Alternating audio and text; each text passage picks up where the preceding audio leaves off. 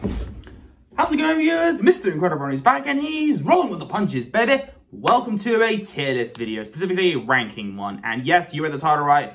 I am going to be doing a ranking tier list of all 13 Illumination movies. Yep, I'm referring to the same people who, you know, shot out the Despicable Me movies and all those crazy Minions memes. You just can't escape them, viewers. You just can't. It's a trap.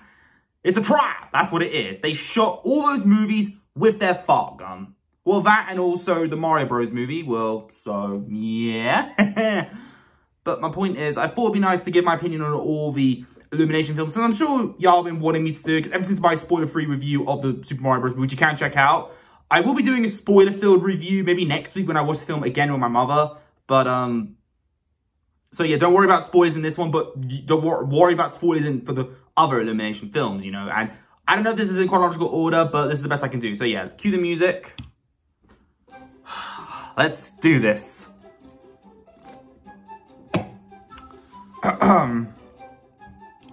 Starting off with Illumination, we had Despicable Me from 2010. The one that started it all. I'll be honest with y'all, for a first movie, I thought it was great. Honestly, I think it's a great start to Illumination. They actually put a lot of thought into this one. The animation actually holds up pretty well. And I really like the characters. I think Gru as a character is really well done. How he's like a villain that's all crazy and bad. But then he ends up becoming a good person and ends up becoming, you know, a father for 3 adorable kids. You know, Margot, Edith, and Agnes. I really like those kids. They are so much fun to hang around with. And the Minions, surprisingly, didn't feel like they took a lot of the screen time. I was worried they would, but they didn't. They felt like side characters for the comedy use. And I actually like that. They actually felt right. And I also think it's funny how Gru thinks the most evil thing to do is to literally steal the moon. I think that's just genius writing, in my opinion, really.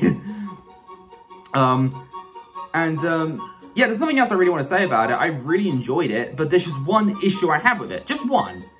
This film came out in 2010, the same year as Megamind, which is one of DreamWorks' best films. And I think they did the villain turning into the hero concept way better than Despicable Me. Can we agree on that, viewers? And also, that movie has a character called Minion in it, voiced by David Cross.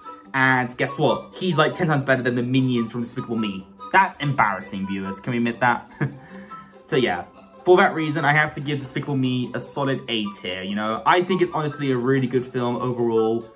It's fun to watch again and every now and then, and I think it's crazy how successful it was in the box office as well. Oh yeah, one last thing, Vector as a villain. He's probably my favourite villain in the franchise overall. I just love Vector. He's just so goofy and his costume is silly, but I just love the way he acts, you know. Vector! That's me, because I'm committing crimes with both direction and magnitude. Oh yeah! I may have a crush on him, I'm just saying. Anyhow, let's see. Oh gosh. Time for a terrible film. Hop. Yeah.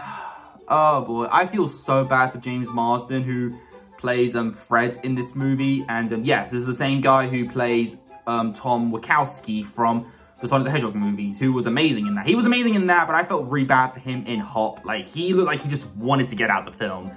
So yeah, the film has the film has an interesting concept. Like, I do like how the Easter bunnies, how they're presented as like, they're almost like, it feels almost Christmassy, weirdly. I don't know. The fact that they have their own sleigh and the way they hide the Easter eggs is kind of like how Santa puts the presents underneath the Christmas tree.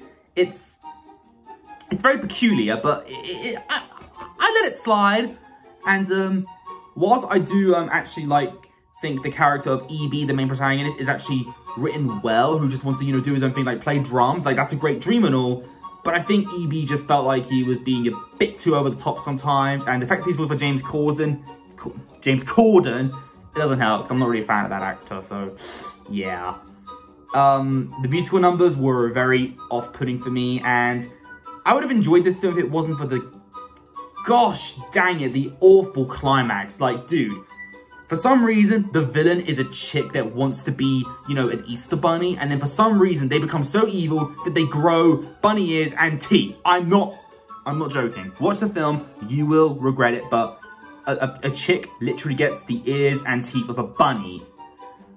You can make this up, viewers. You just can't.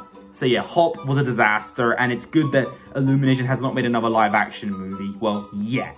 Hopefully, never. But yeah, Hop, definitely D tier. It's the worst. Okay, next we have the Lorax. Okay, this is a bit of an unpopular opinion. I actually liked the Lorax. I don't know why. I think this one actually gave more, a bit more character to the Lorax in general, because I thought he was a bit too timid and weak in the original animated film, which is like half an hour long. This one, they actually gave him more personality and made him look more tough. And also, he's voiced by Danny DeVito. Like, I love Danny DeVito, so I have to give points to the film for that. And I think the film's concept is actually not terrible, but I think it's handled well. You know, a young kid named Ted wants to impress a girl who is voiced by, no joke, Taylor Swift, I think. Yeah, it's crazy. She loves trees, so he has to, you know, plant a seed to make a tree grow for her, you know? She loves the nature. You have to do what you want to win your crush, you know? And it's just me, but whenever I watch the film, I think Ted and, I forgot the girl's name that he's in love with. It reminds me of Dipper and Wendy from Gravity Falls. I don't know why, maybe it's because of the height difference, short boy and tall girl. It reminds me of Gravity Falls a little bit, you know, Dipper and Wendy. But I will say this, Ted gets much more action than Dipper ever will, so that's a little sad. The musical numbers were meh, really. They weren't amazing, but they weren't terrible, really. It could have been worse. The Onceler was honestly a very unlikable character, but he gave reasons for what he could do. The film is funny every now and then, but sometimes I think the comedy is handled is a bit too far. Like, there are moments when they literally are hurting a kid, like a poor young little, I think it's a bear. They are harming a little child, and I feel like they're doing that too much. It's like, come on, child abuse is not funny. Like, it didn't work in Battle for Dream Island Teapot when Snowball did that to Grassy to make him a punching bag. It didn't work then, it didn't work with the Lorax. So, yeah, child abuse is not funny, movies. Let's not do that, please. I don't care if you're animated, it doesn't matter. Let's not do that. So, yeah, the Lorax, I would give it, honestly, a B tier. Okay, and then we have Despicable Me 2. Not bad for a sequel. Okay, I will say the villain is kind of weak. El Macho as a villain is kind of weak, and I feel like the reason why they made the minions go purple and all berserk is just because they can have the minions get more attention. There is way too much focus on the minions in this one, and less Gru and the girls. I want a movie to just be mostly about the Gru and the girls. I want to see more Margot, Edith, and Agnes. And when they did have that screen time, it just felt too short for me, personally. The new character of Lucy was nice. I thought she was good as a character.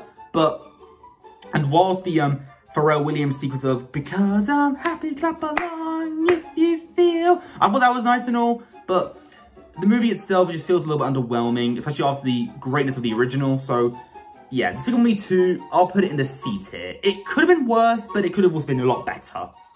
Okay, The Secret Life of Pets. Now, I'll be honest with y'all, when I watch this film, it feels like a poor man's version of Toy Story. Like, think about it. The dogs are basically the toys, you know. The owner leaves the room, they can move and do whatever they want. Free to roam, but when they come back, they have to, like, be back in their position, I guess. Max, the main character, has his owner Katie gets a new dog, which is Duke, who is basically like Buzz Lightyear to Woody, like when Andy gets Buzz for his birthday, but then Woody feels like he's gonna replace him, you know, all that jazz. Yeah, the film is literally a poor man's version of Toy Story, but it isn't terrible, but it really isn't that good either. You know, I found it a little bit underwhelming. A lot of the characters were a little bit forgettable. There were some memorable characters, like, I really liked Kevin Hart's character as Snowball the Bunny. Like, he was cute, but also evil. He was like that bunny from Monty Python and the Holy Grail, which is like, the white bunnies are always evil, viewers. Just don't trust the white bunnies, viewers. Just don't. And in My Little Pony Friendship is Magic, Angel, white bunny, evil, worst character ever. Like, seriously. Oh my gosh, I would love to go into Equestria, grab a gun, and just shoot that bunny. I would gladly do that. Anytime, any day. I think we should all agree on that, right? Right? Right? Okay, let's continue. Yeah, Secret Life of Pets, it's, again, it could have been better, but it's not terrible. So, I'll give it like a low B tier, really. Because my dad and I do like the section where Max and Duke go into the sausage factory, and there's like a bunch of sausages and they're all sentient, and they sing this like crazy cover of like dun, dun, dun, dun, dun, dun, dun. I don't know why my dad and I really like that scene, so yeah, for that reason I'm giving it a B tier. Okay, then we have, oh boy, I'm gonna take the hood off for this. We have the Minions movie from 2015. Yeah, if you thought the Minions weren't already popular and getting too much attention, they get their own spin-off movie. Yeah, I know it's supposed to be a prequel to how, you know, Gru and them met, but that was really the only part I was really interested in, them getting to meet. And apparently, Minions have been around longer than we have. They served a dinosaur, they served Fred Flintstone, which is a caveman. They served Napoleon, they served Anubis, you know, the Egyptians, and after their fail with Napoleon, they got into a cave and they said that for like many years. I think the movie did that just so that the Minions can't serve you-know-who during World War II. Yeah, I bet they did that just so they can't. I bet they did that just so they can't serve him. I bet you that's why they did that. But yeah, Kevin, of course, is gonna get a ferocious villain for his crew, of course, and he gets the aid of Stuart and Bob. I think Kevin, Stuart, and Bob as a trio, I think they're pretty fun. They actually are likable characters and they have their funny moments, honestly. I think Scarlet Overkill as the, like, I guess you could say, like, main antagonist, voiced by Sandra Bullock, was really good. I actually liked her as a character. She was really good. But that's really about it. Like, this film just feels, again, it's funny, but, like, it doesn't have enough depth to it, really. And for that reason, I have to put this in the C category along with Despicable Me 2. I'm afraid it just feels underwhelming. But yes, it's funny at times, but it's not funny that I like the film. It's funny like, okay, that was funny, but like, I want more. I need more, like, character development, really. I don't get that in this film, really. And that's a problem. Okay, then we have Sing. Okay, we have Sing. Okay, I'll be honest with y'all, I really like Sing. Guilty pleasure. I enjoy it, some jukebox musicals where a bunch of cute animals, you know, sing a lovely song. It's really good. And I think all the characters done really well. Matthew McConaughey as Buster Moon is very well played. Taron Egerton as Johnny the Gorilla. That was really great. Scarlett Johansson was Ash the porcupine. Again, really good. Tori Kelly. Yeah, real singer Tori Kelly was Mina the elephant. Like, seriously, the cast was great. And all the songs they chose were just really great. They made me laugh, they made me smile, they made me dance along or sing along even. So yeah, Sing is just a great film and it actually has a really good message, which is don't let fear stop you from doing the things you love. And that's a problem. I feel like the other Illumination films I just mentioned, like Secret Life of Pets, Minions, and Despicable Me 2, and even Hop, they didn't really have like a very strong moral message like every Pixar film does. And that's why Pixar is amazing. They have a good message in each of their movies, sometimes more than one, but Illumination is kind of lacking with that. They just want to make entertaining movies. But Sing actually deals with important stuff. Like, you know, your family, like for Johnny, he's part of his family, well, not his family, his father is part of this, you know, gang that robs banks. You know, he doesn't like that. So he wants to do what he wants. He doesn't want to be what his dad wants to be. So he wants to do his own thing. See, that's relatable, you know? I can see people relating to that. You can't handle your boyfriend and then he cheats on you. That's what happened to Ash, you know? Financial problems for Buster Moon. Again, it's really well done. So yeah, for that reason, I think Sing deserves to be in the A tier, without a doubt. The only reason I do prefer Despicable Me, the first movie, only because it has like a real villain, honestly, because of Vector. But Sing doesn't really have a villain, so for that reason, I can't say it's better than Despicable Me. But I still like it, I really like it. Okay, then we have Despicable Me 3. This one is easily the worst of the franchise. I think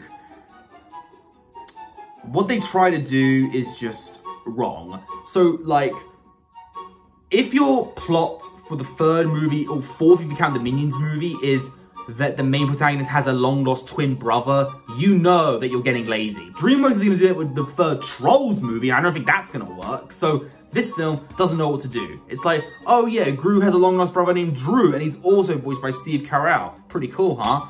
And, yeah. Yeah, Drew as a character was completely irritating. That is not how you write a character. He was irritating the whole film. I wanted to punch him so bad. The minions go to jail. I thought that was a really funny moment, but again, pretty much every scene we see them in the trailer was in the movie, so it was underwhelming in the end, even though I wanted to see them in jail more. That was a really cool moment, but then they just kind of get out really quickly, really, you know?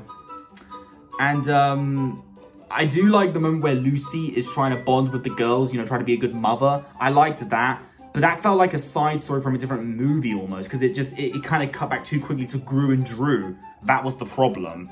And in all honesty, the villain was good. I think Bulbasaur Brat, I think he is, who's supposed to be like an 80s kind of dude who's stuck in the 80s because he's a child star or something. I forgot how his origin goes, but I know he was a child. I think he was a child star in a show, but then he just got old or something. I don't know.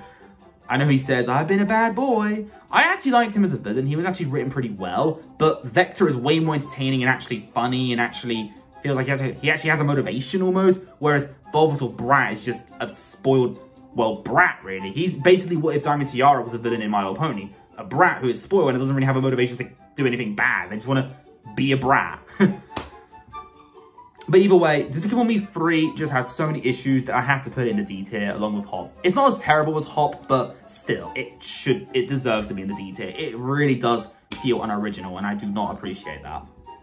The only time when I really laughed in the film was when Gru and Drew were trying to climb up the secret lab lair of Bulbasaur Brat, and then they connect to each other, and they look like a yin-yang symbol because they're both black and white.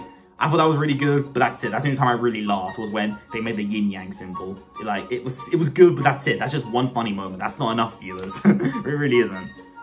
Okay, then we have The Grinch. No, not the good Grinch film from the olden days. I know, not the amazing Jim Carrey performance. I love How the Grinch Stole Christmas with Jim Carrey. That is one of my favorite Christmas films ever. I love it. But The Grinch by Illumination is what people pretty much say about the Lorax. Like, I personally think the Lorax was done well, but this one, The Grinch, was not done well at all. Okay, the character of Grinch didn't feel as you know, mean and evil as he was in the original ones, and he was way too nice to his dog Max. I feel like he needs to do some more despicable things to him. Like, for example, in the Jim Carrey film, there's a point where Grinch actually yeets Max out of his house. Like, that is like animal abuse, but at the same time, that's something that a Grinch would do. In this film, he's way too nice to him. He doesn't even yell at him enough.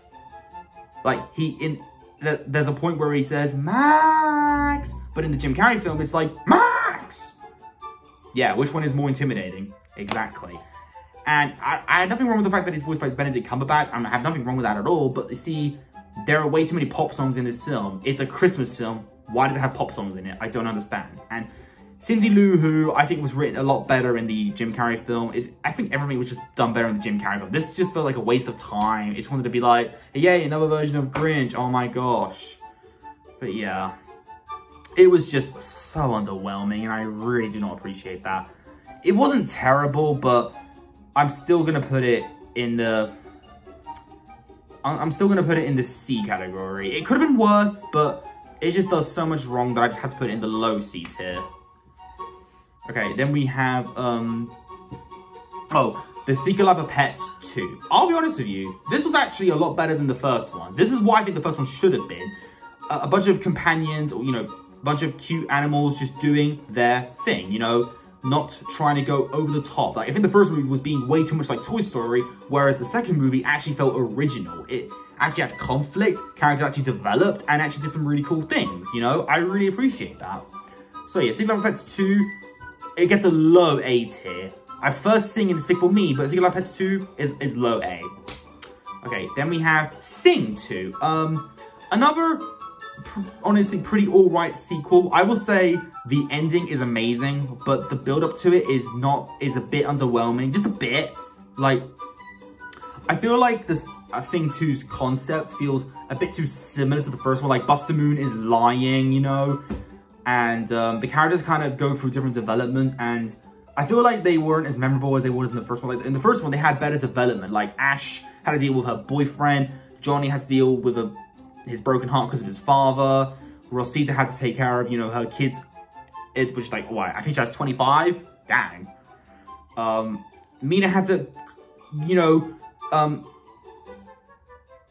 stand up for herself and, you know, become more confident and you know, not be shy. You know, kind of like Fluttershy. But in this movie, she's shy because she has to do a romance scene. It's understandable, but I felt like she was more confident enough to handle it, you know? So I feel like the movie was just dumbed down the main characters to make them go through development again, you know? And they weren't as satisfying as they was in the first movie. But the climax was great. I really did like the climax. I'm gonna put this film in the B tier for 2 reasons. Again, one, the climax. Also, they also had a real villain, which was Jimmy Crystal, who's basically like an evil version of I guess you could say Simon Cowell, really. I did like the song choices as well. The song choices were great as well. I think the first one did a lot better because I felt young again. But Sing 2 does also have Portia, the new character. I'll be honest with y'all, I had a crush on her. I'm not a furry, but I had a crush on this anthropomorphic animal. Like, the things I do to her, like, oh my gosh. Yeah, is this a sci-fi show? I liked her. But yeah, I'll put it in the B tier. I'll put it like better than Secret Life of Pets and below the Lorax. I think the Lorax was more entertaining. Okay, then we have, oh boy, Minions: The Rise of Gru. Surprisingly, this is actually a good film. I actually think this is a lot better than the Minions film and a lot better than Despicable Me 2 and 3 combined. Now, is it as great as Despicable Me 1? Heck no. But this one actually had meaning to it. There was actually a good message to it, and this actually made me care about the Minions more.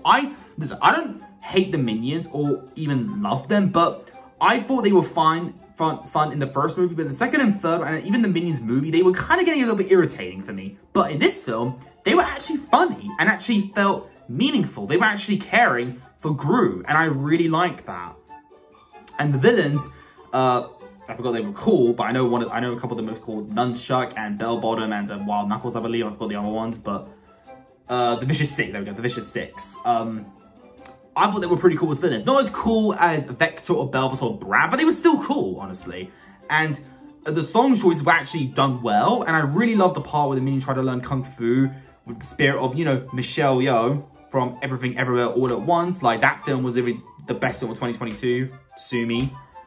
But, yeah, Minions Rise of Gru just did everything that I think the first Minions should have done. And, you know, it felt special to me. And I really liked the ending when Wild Knuckles tells Gru, shoot for the moon. It felt like it was literally foreshadowing the first movie, and I really, really enjoyed that. There were even references to the first movie, and I really liked that. So, yeah. Minions Rise of Gru was pretty dang good. I don't think it was amazing, so for that reason, I'm putting it at the top of the B tier, without a doubt. It was really well done.